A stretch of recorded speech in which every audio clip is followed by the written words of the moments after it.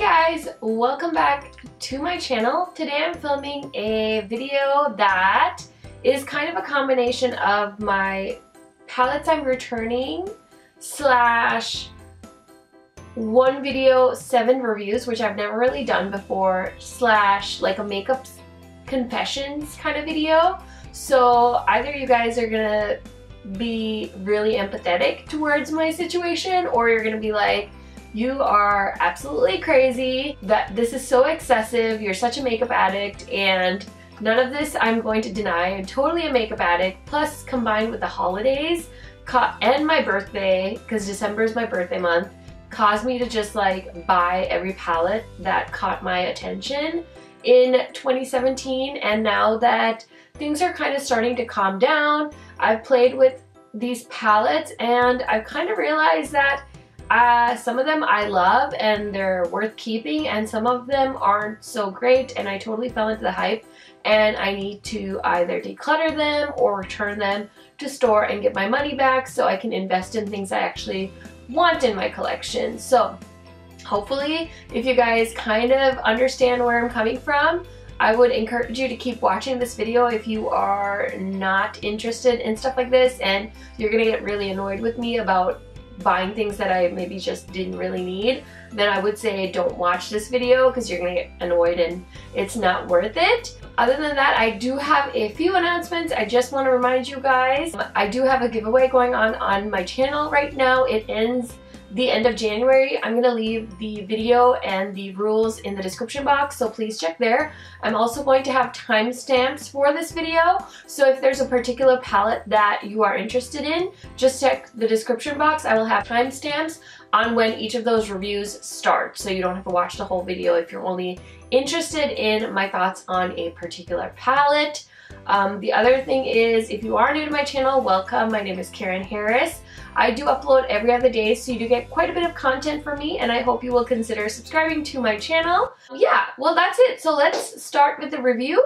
I basically have 7 palettes. I'm sure you can tell from the title of the video, and I wanted to start with most expensive and then work my way down to the least expensive palette. So my most expensive purchase in the last month or so is the VISEART Grande Pro Volume 1 palette. Now this retails for $175. And I actually got mine on Beautylish, so I have the 3 easy payments. Now, if you are not familiar with Beautylish, it's basically an online makeup retailer. It's very similar to Sephora, but they have incredible customer service. Everything is like custom wrapped. They have this payment plan, which is nice. It's not like a credit card or anything, but if you make a purchase on their website of $100 or more, you can just break that down into 3 easy payments. So on the anniversary date of your purchase, it'll just withdraw the amount off your account. So for this VISEART palette, I basically pay $58.33. And so yeah, that's kind of the rundown on that. So what ended up happening with this palette was, I actually love VISEART palettes. I have 3 of the regular, would you call these regular? I guess this is their current offering. These are part of their permanent line, so you can buy these anytime, and these retail for 80 bucks, so they're not cheap either. And I have 3 of them, and I love their mattes, and these are all matte palettes. I don't really like their shimmers, so I am never really planning on buying any of their palettes with shimmers, but I have these three, which is the neutral mattes, the warm mattes, and the dark mattes. So I pretty much have everything I need in here. And I thought this Grande Pro palette was going to be a Muse Beauty Pro exclusive, and I didn't really want to dish out $175 in one go for this palette, and I didn't really know if they had like a good return policy or anything like that. But when I saw that this was launching on Beautylish, I was like, oh my gosh, I can totally get it because they have a good payment plan, so I won't feel as guilty. So it's like I'm buying a palette each month, and I get this giant palette from VISEART. Now these are 30 matte shades. There are 24 new shades and then 6 repeat shades, like their favorite shades. And each pan is 0.07 ounces. Now I believe this basically contains the most product out of all the palettes I'm going to talk about today. These pans are the size of the longer pans in the Too Faced chocolate bar palettes, so that kind of gives you an idea on how much product you're getting. So I don't dispute that this is a good deal. If you can get it on the payment plan, perfect. The issue I have with this palette is I'm only really attracted to this row of really bright shades. This row is really the most unique row in this palette. Everything else does get pretty repetitive for me. So I'm like, okay, I barely use these palettes. What the heck am I going to do with this almost $200 palette? Which is why I'm contemplating returning it, because I just feel like once the hype wears down, I'm not going to keep reaching for this. Plus, it's a limited edition palette.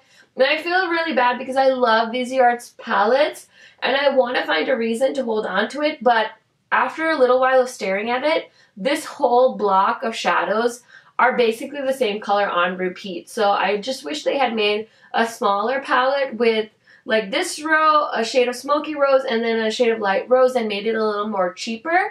I would have really loved that. I would love to see shades like this that are more bright but jewel toned. Really actually reminds me of the e.l.f. Jewel Pop palette, which we'll talk about later.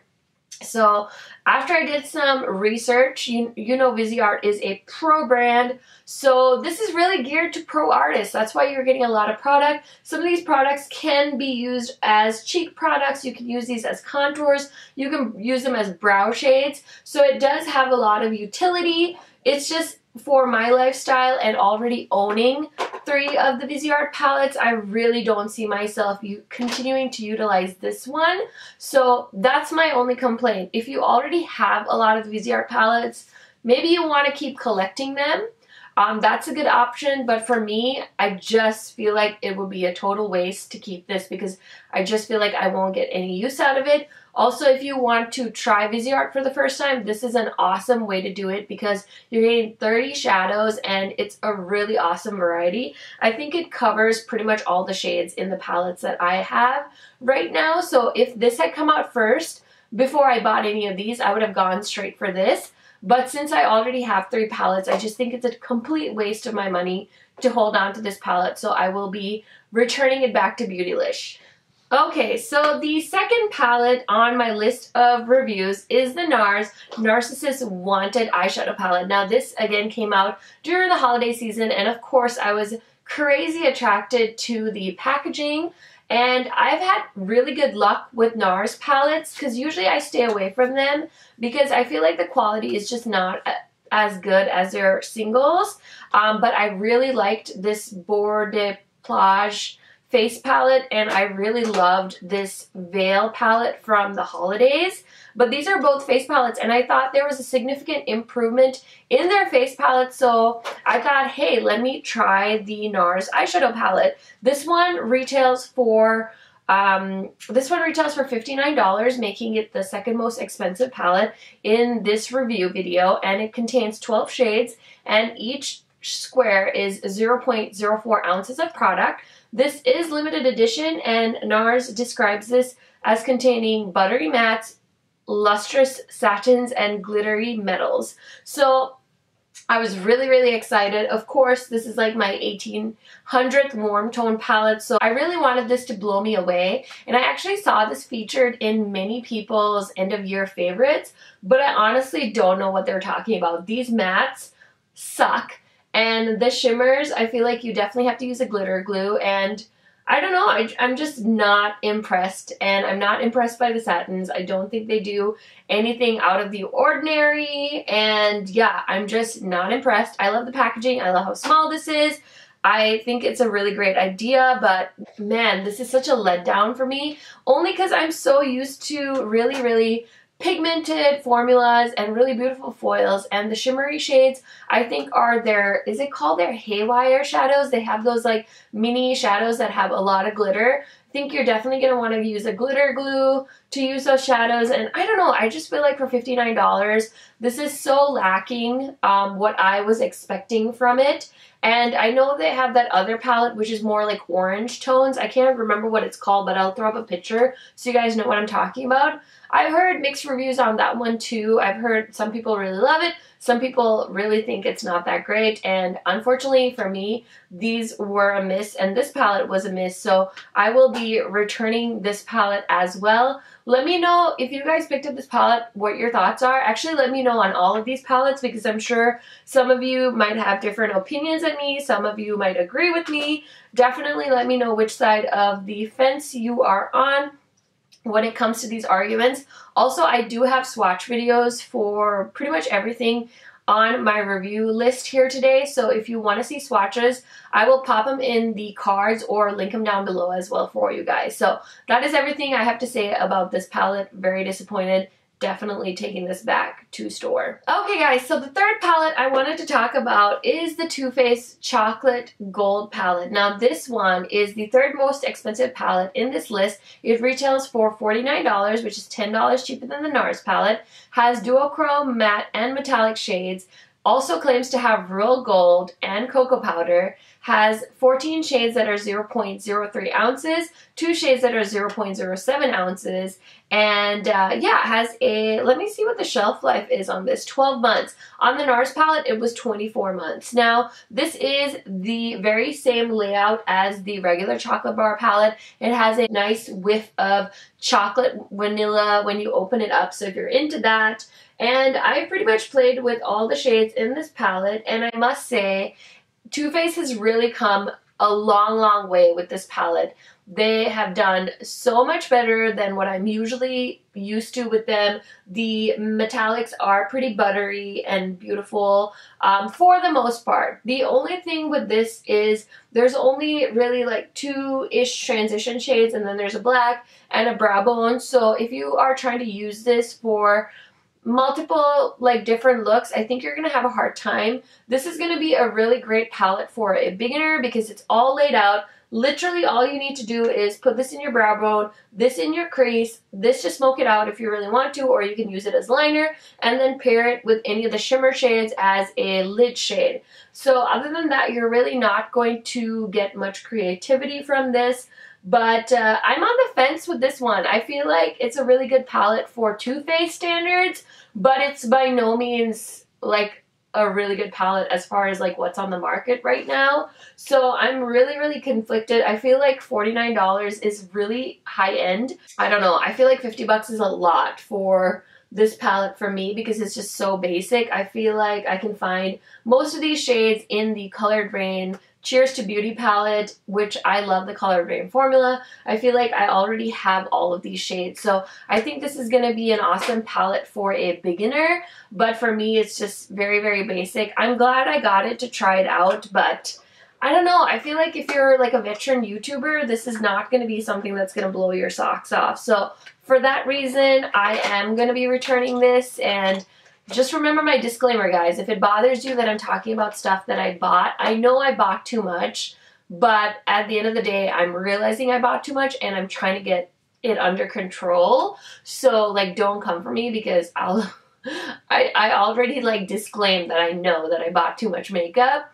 And I don't know, I think this is kind of awesome because this way you guys get to hear my thoughts on the palette. So if you don't want to hear about it, don't watch the video. Super simple. So yeah, those are my thoughts on the Chocolate Gold palette. Okay guys, next palette I picked up is the Urban Decay Distortion palette. Now this one is $48, cruelty free, and is number 4 on my list. This contains 15 shades at 0.06 ounces. There's 10 traditional shades and 5 holo type shades.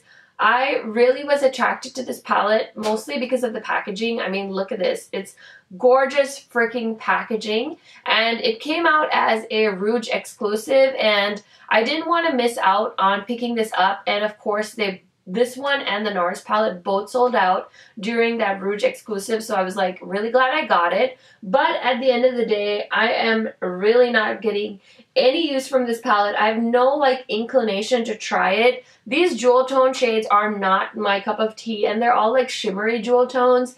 And I just don't know why I wouldn't, if I wanted like a holo look like this, why wouldn't I just use the ABH Aurora Glow Kit over my already existing eyeshadows? I don't know why anyone would need this palette. I'm wearing the purple shade, which is Mind Game, in my inner corner, but I really didn't feel like this palette was anything extraordinary like once I got it.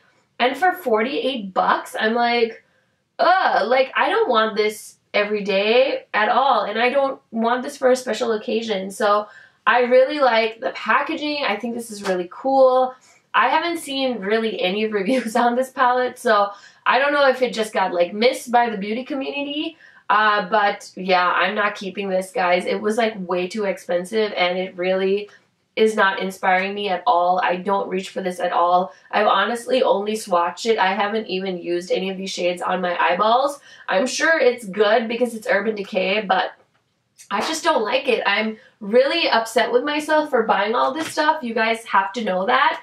But that doesn't mean I should keep it. So I'm just gonna reiterate, I know I bought too much, but this is me like trying to take matters into my own hands and get some of this stuff out of here before it just accumulates. Okay guys, next palette I want to talk about is the House of Lash x Sephora collaboration palette. This is also cruelty free and retails for $45. They came out with 2 palettes, 6 liners, and 2 sets of lashes. This is the Secret Garden palette. There's another one called like Versailles or something like that. And this is limited edition and comes with 16 shades. So House of Lashes is obviously a lash company. So they do have this little drawer for your lashes. And I actually recently picked up from them this little lash holder case because one of my goals of 2018 is to try and get into lashes more because I do think they're really pretty. So yeah, I got that, so I really don't need that part of the palette. And yeah, so basically I was really attracted to these shades when I saw it online. When Trend Mood posted about it, I was like, wow, that is so cool. But once I got the palette, I realized it's just really a neutral palette with like 3 pops of green. And this thing is beautiful, but it's so freaking bulky. Like, what the heck am I going to do with this other than have it sit on my vanity, which is not a good enough reason to keep it. Also, so you know, there's 16 shades at 0.05 ounces, so you do get a decent amount of product. This part does also come out, so I'm sure if you wanted to depot these, you could. I was also really attracted. I love these like baby puke colors, but in the end, I basically realized I got a very boring neutral palette. Not only that, I really don't like the formula in this palette. It is very freaking dusty. Like, I don't know if you can see it, but it's super dusty, super messy. I used it like 1 or 2 times and I was like, no thank you. So for that reason, I'm definitely returning this. Like I said, I've given these a chance. I've had them sit there. Some of them I'm really not even wanting to pick up, and this is just like too messy for me. If I need like neutral mattes, I'll grab my VISEART palette. I don't need to reach for this. So because of that reason, I will be returning this palette. Okay guys, number 6 is the Violet Voss hashtag palette. Now, I actually filmed a get ready with me video featuring this as well as a swatch video, and this is what the inside of the palette looks like. This is honestly one of my favorite color combinations from all the palettes I'm talking about today, and these shadows are incredible. Violet Voss makes a really good eyeshadow formula. I have a lot of their palettes already. I have the Ride or Die, Laura Lee. I have the Holy Grail palette. Do I have anything else? Oh, I used to have the Taupe Notch. No, I had the Matte About You palette. I did end up decluttering that because I never fucking used it. I just have the VISEART palettes if I'm feeling like wearing a match formula. So I never reached for that one, so I'm glad I got rid of that. Also, random side note, if you guys do want to shop my gently used makeup, I do have my Poshmark account linked down below. I would 100% recommend you guys checking it out because I just got this whole setup behind me, like the Alex drawers and stuff like that, and I'm really trying to declutter, so please feel free to check out my Poshmark because I'm sure you guys will end up saving a ton of money because I have some really good name brand products that I just want to get rid of because they're not doing anything in my cupboards and my drawers, so definitely check that out. But anyway, back to this palette. So it's a warm cranberry palette, and all of Violet Voss's eyeshadows are infused with jojoba oil, so they're very buttery. Check out the swatch video I have for this palette. It'll definitely give you a good idea of how good this palette is. So yeah, I like it. 24-month shelf life, which is pretty standard. 1.26 ounces of product in this palette. So not terrible, but this palette I actually really like. This one I feel like I will get use out of, so I'm planning on holding on to this palette. I just love the combinations. These shades are so cool. I think this is kind of like a knockoff of the Natasha Denona Lila palette. So if you can't afford the Lila palette, or you just don't want to pay the price, or you don't like the Natasha Denona formula like me, I would 100% recommend checking this out because Violet Voss makes a damn good eyeshadow palette. So very happy with this purchase. Okay, so this is the last palette I want to talk about. This is the cheapest one on my list. It is $10 and it is the 4th installment from their Mad for Matte series. And this is honestly my favorite one that they've had. I love these shades. I feel like this is basically a palette full of crease colors. It's actually the shade, this purple shade is the one I have in my crease today. And then I just topped it off with a ColourPop eyeshadow. So I just think these are the best from the Mad for Matte series. I didn't like the smoky one because those shades just like muddied together for me. And the second palette, which is like the plum colored shades, I didn't think were very pigmented. The first one I don't own, so I really like this one though. So if any of you have been wondering about this palette, it's good. I would pick it up, especially if you can get it on like free shipping or something like that.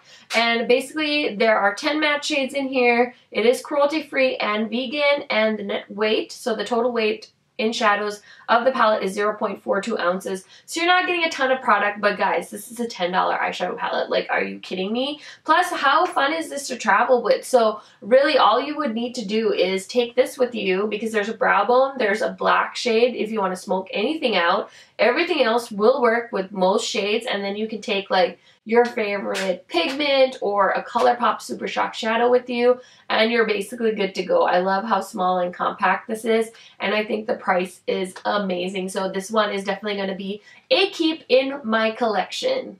Okay guys, that is everything I wanted to talk about in my one video 7 reviews palette. I hope you guys kind of understood the concept here. I didn't want to dedicate an individual video for each of these palettes because some of them I just didn't really like and I really didn't have a ton to say about them.